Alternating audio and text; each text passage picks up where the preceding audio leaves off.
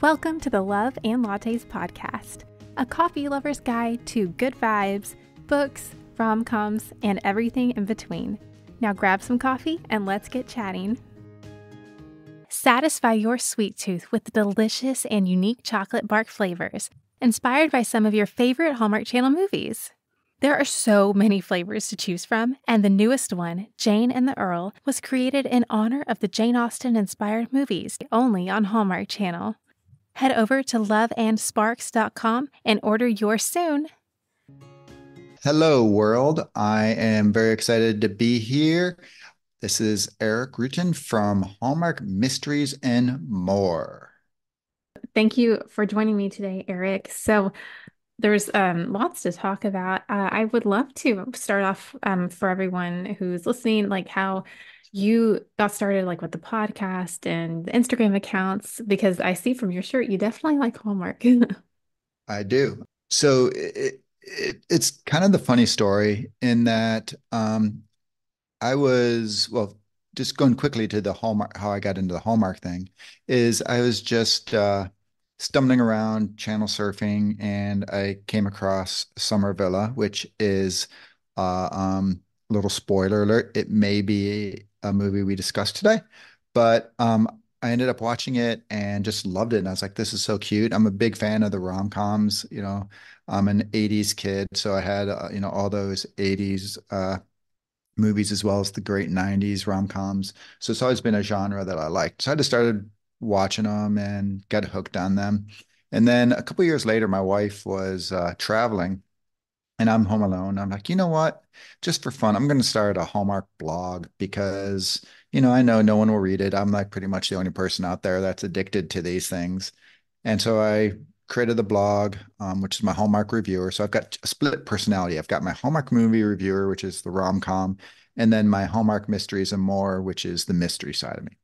But then, so I started this blog and I opened up an Instagram and I was like, whoa, blown away because I found out I certainly was not alone because people like you, Betsy, were there's a zillion fans who are absolute in love with Hallmark movies. And so it just really kind of fell into the community. And, it's been an absolutely fantastic thing. Gotten to know a lot of, fellow podcasters like yourself, as well as just, regular fans. And then also a lot of the Hallmark uh, actors and producers and writers, which I know you have as well. And I think you'd agree. It's amazing how open they are to people like us, little podcast, right? And all of a sudden Andrew Walker's talking to you or, Christopher Blaha, Kimberly Sustad, whoever. And it's just amazing. It is amazing. Everyone with the network makes themselves so accessible to podcasters and fans, which is so great because it feels like such an interactive experience. Totally, totally. So I guess I would love like if you would share like where everyone can find your accounts online just right off the bat. And I'll of course put them in the description as well. Of course. So, today what we're going to be doing is we're talking about just our favorite Hallmark movies. And so that's sort of like I said, I got that split personality. That's my Hallmark movie reviewer. So that's over on Instagram. Pretty active over there. There's also the hallmarkmoviereviewers.com. So I do, movie reviews, mostly of all the rom-coms or the non-mysteries. As well. But then my mystery hat over there, I co-host Hallmark Mysteries and More, which is a podcast. We're on both all the places where you can get a podcast as well as YouTube. And there we just talk about mysteries. So while, most of the Hallmark podcasts and folks out there sort of talk about everything, we really just focus in on the moves and try to go a little deeper in that world. And then so yeah, and Instagram and YouTube and everywhere else. We're just Hallmark Mysteries and More. The funny thing about that is a lot of people think we're Hallmark, and we get a lot of hate DMs to us, mostly about canceling Mystery 101. And they're like, sorry, we can't do anything about that. Yeah, I experienced the same thing. That's why I changed the name from Hallmark Happenings to Live in Lattes, just because, some people don't realize, they don't know. They think that these accounts are like from Hallmark, the company itself. So, but if we Well, could help out, we would. and so we've had to put a disclaimer on our podcast saying that we are not affiliated with Hallmark and we are just fans. I was very actually, like I said, I also, in addition to talking to all the actors and everything like that, the actual Hallmark executives are really open to talking as well. And I thought it was actually super nice because when I first they said, "Hey, we got to talk to you about your name," I was like, "Oh no, they're going to make us change our name." And they're like, "We really like what you're doing and we want to support you. We aren't going to ask you to change your name, but we just really need you to put this disclaimer in." So I was like, "Oh, that's a fairly easy trade-off." So yes, at the beginning of all of our things, we have to say we are not actually affiliated. I think it's also our initials are HMM, so you know, there's a little more straight up confusion I can see, but Yeah, but it all worked out and they oh are yeah, so nice over there, so that's great. Yeah, well it's fun. It's such a great community. Social media can be kind of, I guess, toxic in some ways, but with Hallmark and these like made for TV movies, everyone's really, really nice and fun and collaborative. So it's all good things. it is. It's like, because you think we should be mortal enemies because we have competing podcasts and everything. And, just in general, all the other Hallmark podcasts and YouTube channels or everything. And everybody is, at least my experience has been so supportive and so nice to each other, behind the scenes. We had these like little conversations and, try to support each other and help each other out. Because I think, like I say, it's the exact opposite. It's what I guess social media is ideally supposed to be, this place where it could bring people together and we could share good things, as opposed to being that toxicity that a lot of social media can creep into. Yeah, it definitely doesn't seem to be commonplace with the Hallmark world, which is wonderful. Or else I don't think we would all do it like we do if that was the case. But thankfully, it's not. But yeah, today we're talking, I guess, about our top five like Hallmark movies of all time. So it's always fun to like count backwards. I guess we could start with number five. Would you like to go first? I will do that. So for mine, it is The Birthday Wish. This stars Jesse Schramm and Luke McFarlane. Marcus Rosner at this point was a sort of a supporting guy. It's written by Julie Sherman Wolfe, who is one of the biggest writers in the Hallmark universe there, and directed by Peter DeLuise, who's directed a ton of things. So this movie, it's basically Jesse Schramm's character goes ahead and, makes the wish that, what would her life have been if she wasn't married and going through that whole thing. So that alternate universe. And that's just one of my favorite tropes. So it's just unbelievably cute. It deals with advertising marketing, and that's kind of what I do. I just thought it was, just really cutely written, and it just makes me feel good when I watch this one. It's a great movie. And I forgot Marcus Rosner was in that. The scene when she thinks he's going to propose to her and she's like destroying all the food and everything. And his face during that scene as he's watching her is just so Right. funny. He's like, what? Yeah. Like I say, it's just unbelievably cute movie. And that's why this year with Mystic Christmas, when that came back, I was so excited because Jesse's been kind of, a little MIA and Hallmark lately. And so it was just great having her back because she should at least be once a year on Hallmark. She's just adorable. And then Luke McFarlane, he just killed it in Catch Me If You Claus. He was so good in that, and it was great because I have to say this last couple, I forget, was it Muriel's Lighthouse, and then it was he was in the Magical Christmas Village or whatever, right? I think like they weren't my favorites, and I thought he was maybe a little dialing it in or just mailing it in, and it was so good in seeing him back there. So this goes back to his roots where he was just an absolute force I was gonna say, I think it's said online he had like a new mystery movie coming out with Lindy Greenwood. Did you? I think The you. director of that, and she is so good. She's directed a ton. She's directed pretty much every single mystery out there.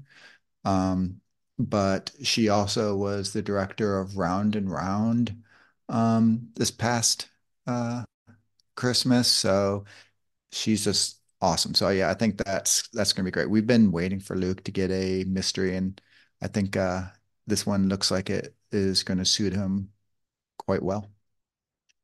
That's awesome. I hope you like it. All right. So what's your fifth favorite? Well, it's so hard to choose when there's like Oh, 500 I movies know. in It 5 years. really is. Yeah, there's so many. I put It Was Always You, which I feel like everyone has on their Of list, but it is so course. good. I mean, Everybody.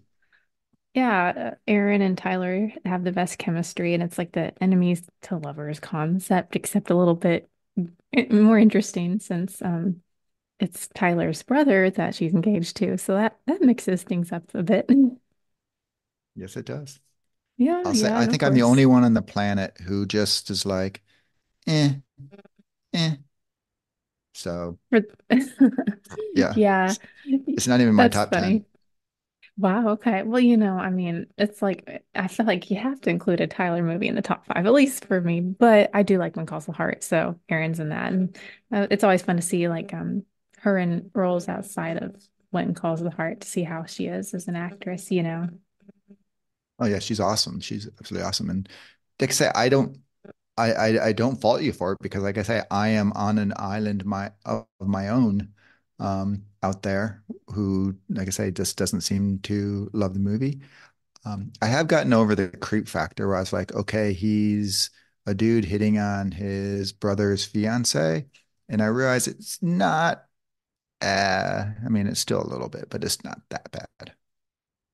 Yeah, So, Hallmark definitely took a chance with that, but people really like it. right? Yeah, yeah. So of course had to include that. So number 4, what do you have for number 4? Okay, I have Love Strikes Twice with Katie Finley, Wyatt Nash, directed by Jeff Beasley, who was just you just had him on your podcast, right? I think. Yeah, you Yes, did. Yeah, yes. yeah. He was just all over the place this last holiday with Santa Summit. What was the night in Bethlehem, or I forget what the Benjamin Ayres and the in the event Miracle of in or Bethlehem, Miracle Pennsylvania. in Bethlehem. Yeah, that and Never Been Chris. So yeah, he just kills it. But this once again, it's another. I think it's a theme of mine, like that alternate universe thing, where she goes ahead and wakes up with the going back 16 years earlier, and it's like, oh, is she going to choose her husband again and going through all the things. I also thought Katie Finley was just unbelievably adorable in this movie. They show they know how to really be, witty and have great repertoire. So, like I say, I just liked it. There's everything in this movie um, to like, in my opinion. So it's a definite must watch if someone hasn't seen it. Yeah, yeah, I remember that came out a couple years ago. Katie's really fun. She did the Sealed with a List, and I thought Right. that she and her co-star did such an amazing job. They were so fun together. Yep. Absolutely Yes. fantastic. Yeah, I hope we see more Katie. She's definitely fun to watch. And she's on kind of a younger generation, so it kind of mixes things up a little bit. Yep. Totally agree. Yes. And Yeah, and lightning Katie had strikes this like twice. great little sort of, I don't know if it's a bob, but just great hair in the movie too. I'm a big hair guy, so when the lead actress has good hair, I'm kind of swayed by that. So all right, so Yeah. what do you have? Oh, the last I was having a hard time ranking. I feel like I should just they're all unranked. They all equal up together. I put A Biltmore Christmas. I really liked it. I loved how they did incorporated like the period elements and actually showed the film, the black and white part of the film. That was really clever. And of course, Bethany Joy Lenz is just so fun to watch. She's such a good actress and has like a unique, like quality that I don't feel like any of the other actresses have. I can see that. The Now, are you looking forward then to the upcoming Gilded Newport mystery? Because that's another period piece that the Hallmark is venturing into because they haven't really done too many of those. I know it's wild. I actually don't really watch the mysteries. I just can't even keep up with Shame all on the you. Hallmark movies. Well, I can't keep, there's so many movies. I did There not are. watch all the Christmas movies. I just couldn't keep up. There's You so don't, oh many. my God, Betsy, don't admit that. Should I not Oh my admit that? God. No, no. You have to say There's you too saw them all many. twice. I saw them all 5 times. Yes. But I totally agree with you what you're talking about with Bethany and her acting and Christopher Balaha. That's exactly how I feel about him too. Like there's obviously a lot of really good actors, but Christopher is like, in my opinion, just a next level skilled actor. And that's what, why you see him in things outside of Hallmark as well. He's just pure talent. So that movie, I thought just had two of the most talented flat out actors in the Hallmark universe. Absolutely. And obviously they're, super successful outside of Hallmark, which might be why they translate so well to kind of these Hallmark movies because they are like their careers are like really, big. Like they didn't start in these movies. They did other things and do The other thing, things. yeah, yeah. And the thing with the Biltmore Christmas too is it's a movie that really could have just been cheesy and corny if it wasn't handled right. Like everything about that movie, they just nailed. They, and so it ended up being, yeah, a spectacular movie. It was, and So, those like, oh, sorry, go ahead. no, no, no, go ahead. I was just gonna I can't talk. I was going to say the exterior shots were really pretty as well of the mansion. Exactly. Exactly. Well, I was just going to actually hop into my third and say, while we're talking about Bethany Joy Lenz, she's in my third ranked movie, which is Bottled with Love. Um, that also has Andrew Walker in it. It's written by Kelly Bow, directed by David Weaver. And in this movie, this has kind of that, saying how I love those 90s rom-coms. It has a little bit of that you've got mail, well, that one isn't necessarily the coworkers, but it's like they kind of work together. And then the one finds out that the other, Andrew Walker's character finds out that he's been corresponding. I think they're like texting and emailing this, whatever, and find out that, it's Bethany Joy Lenz's character. And so he knows, but she doesn't know, and trying to deal with how they deal with that. But I just thought this movie just, once again, it's like that old school Hallmark, but just loved everything about it. And I thought that they really had great chemistry. Sometimes Andrew Walker, while I always enjoy him, sometimes I just find him a little too, you know, oh shucks, guy next door thing that I sometimes just think he exudes more friend vibe than romance to me. And in this one, I thought it was really good, and the chemistry between the two of them were fantastic. Plus, Bethany Joy Lenz, her some of her uh, clothes that she was wearing in this was fantastic. She also had just bangs, which I think you can probably agree.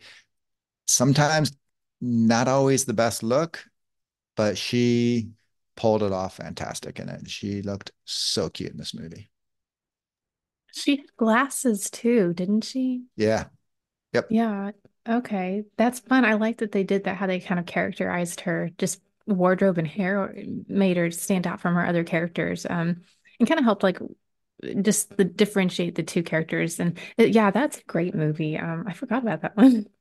Yeah, yeah. And it's kind of like I say, it's that old school corny thing of where I forget what his name is in the movie, but he throws, he writes down his like little love thing, throws it off into the ocean. Or no, she does it because she's like all broken up. So she throws her little open heart love letter off into the ocean, and then lo and behold, of course, it lands on, Andrew's beach, and he just happens to be, working the family business, but where she's employed. So, that Hallmark thing where you kind of have to take some of the reality and sort of don't worry about it and just enjoy the movie for what it is.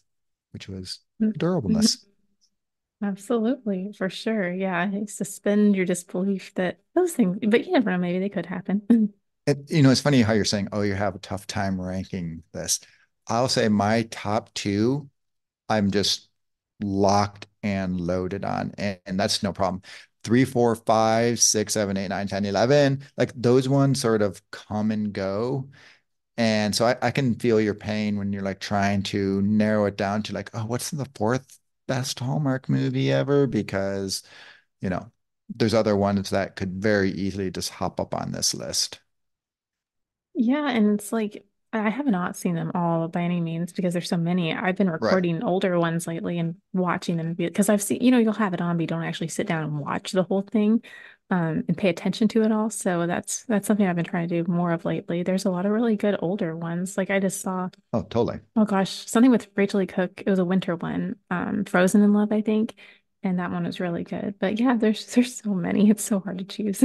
All right, so you just made me have to turn I'm going to take my little podcast hosting duties. I'm going to take over from you for a second and ask you, when did you like get into the Hallmark movie? What got you into it? Because you're saying like you haven't seen them all, but you obviously developed a passion at some point enough to get a, super popular Instagram and podcast going. So what's your story to get your Hallmark addiction? I think I started watching in like 2012, maybe 2013, and then I started Oh, so watching One you're Calls way the old Heart. school. Yeah, I just haven't seen them all because there's just so many movies. It's kind of overwhelming. I mean, you try to if you printed off the list of all the movies in the last 12 years and like watch them all. I mean, there's just so many. Um, but yeah, no, I've been a fan for years and years, but I just started this about 3 years ago, 2 years, 3 years ago, I guess so. Yeah, in 2021. Okay. Yeah, because I was probably about 2018, 19 when I probably like late 2018 when I um first started getting into them. So I wasn't seeing a lot of the movies new. I was seeing them, on Saturday afternoon or something like that. But okay. All right. Well, yeah. Yeah. Well, then kudos to you. I bow to my seniority to the authority on Hallmark to you. Oh gosh, that's funny, seniority. Well, I'm trying to think. The first movie I remember really liking was Perfect on Paper with Morgan Fairchild. Have you seen that one? No, is she a mom in it? No, she's like Oh, a but romance she's an novelist. actual. Really? No. Yeah, it's a really good one. It's older, but it's very, All very right. good. So I highly recommend that. That should actually be on my list. As we're talking, I remember that. Well, my favorite Hallmark Christmas movie, which I kind of avoided the Christmas movies because I think it's kind of its own class here, but is Most Wonderful Time of the Year, which I think is like a 2012-ish type one. It's like one of the Hmm. very first of that. So it wasn't like they had to wait and sort of develop their thing to figure out how to make good movies. So they've been making them for, you know, a while. They just are making a whole heck of a lot more now than they used to. That's right. That's a really good movie. Henry Winkler is the cutest Oh, man in yeah, that yeah. movie. And was it Warren Christie and Yep. Brooke Burns? Is that her name? I don't know what that Clearly, sounds you like it don't is. pay attention to me enough. You do know that is my ultimate Hallmark crush. And Oh. I figure out a way to get Brooke Burns into everything I ever do. And I just successfully did it with you. So I feel so good. But yes, my wife, my kids, everyone knows that if Brooke Burns decided to leave her husband and family for me, I would have to tell my mind to say, it's nice knowing you, but Brooks a calling. I love Brooke That's Burns. so funny. She has good hair. She has everything good. I love her. She does the game shows now over on Game Show Network, and she's absolutely fantastic.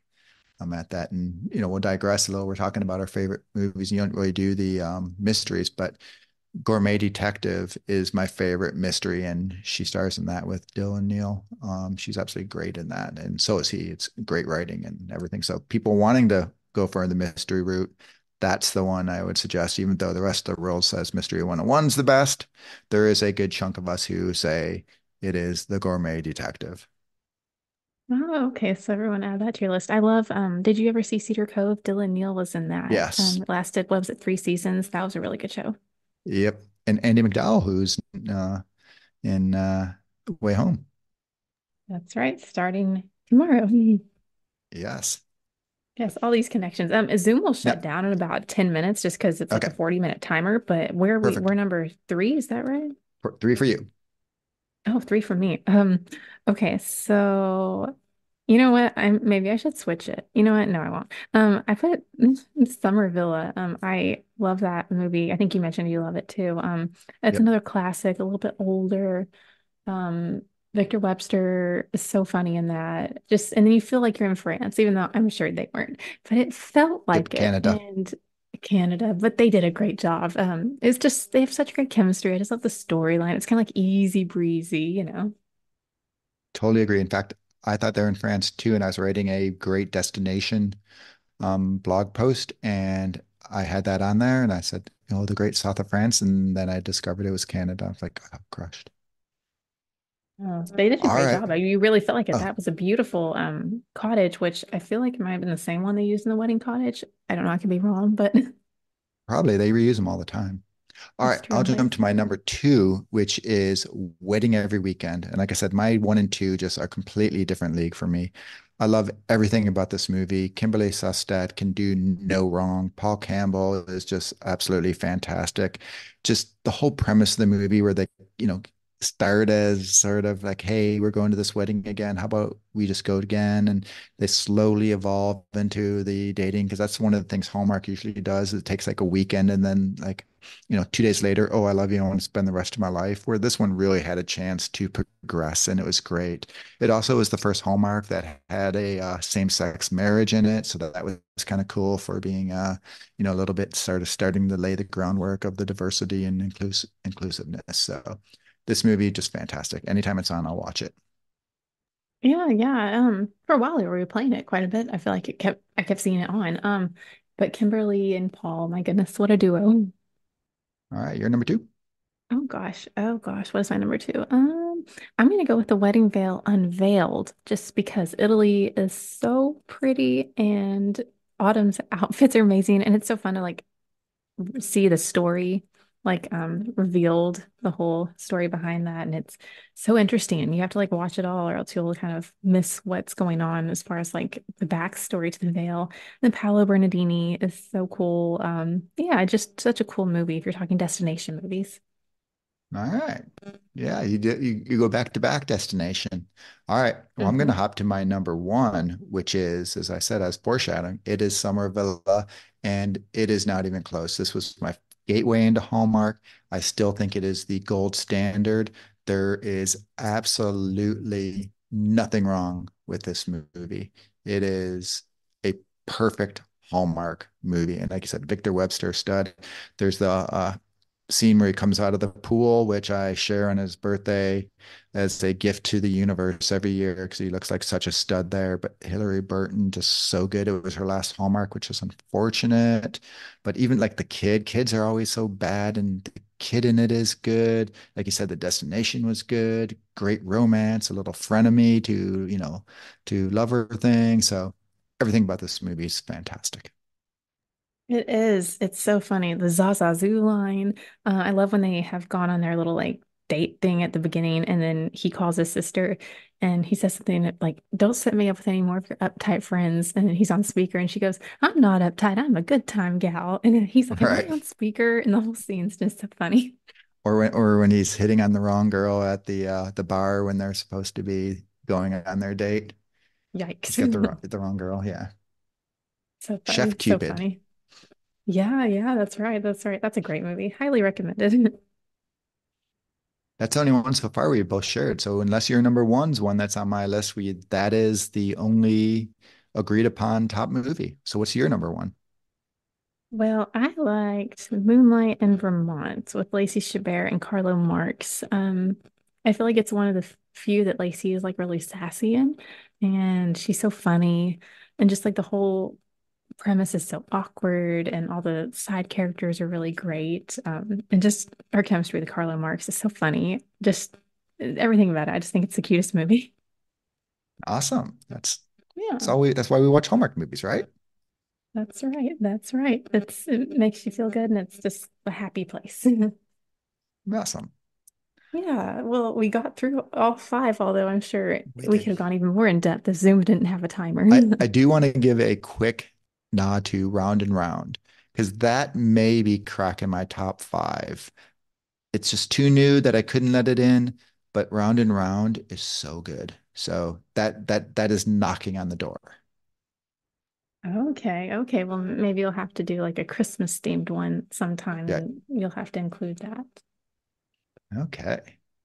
All Yes, right. yes. Well, Well, Betsy, thank you for, sorry. thank you very much for inviting me. This was a blast. I always love sharing, and it's great to hear about what some other people's are because you remind me of some movies I haven't seen in a bit. And I'm like, I think I'm gonna go watch that now. Yeah, same here, same here. It's been fun talking and you do so much on your account and it's fun to watch. So I appreciate your time today. Well, I hope you have a great rest of your day and I appreciate you working with me, Oh, no, that's rescheduling okay. and when my internet crashed. It happens.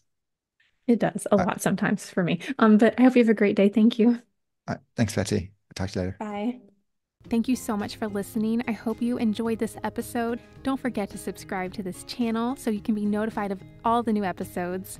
I truly appreciate your support. Thank you so much for listening to the Love and Lattes podcast. Have a great day.